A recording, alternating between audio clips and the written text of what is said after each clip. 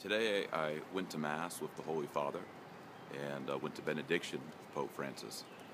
And I was thinking afterward, does it really matter that the Pope is present for the benediction of the Blessed Sacrament? As you know, in benediction, the priest covers his hands with a humeral veil. And the reason that the priest or the Pope covers his hands during benediction is because the hands of the priest are holy.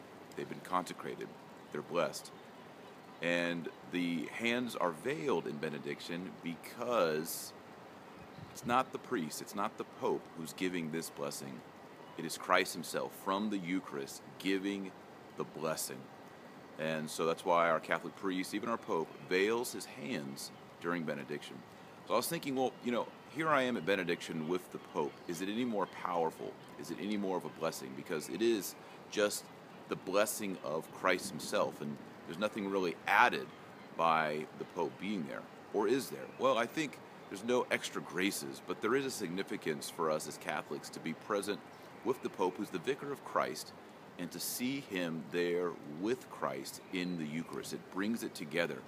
We see Christ himself, and then we see his appointed vicar, the successor of St. Peter on earth. And I think for we, the faithful, to see that, it strengthens our faith. So while there may not be extra graces in the papal benediction, there is this existential blessing of seeing the Pope with his Master in the Eucharist.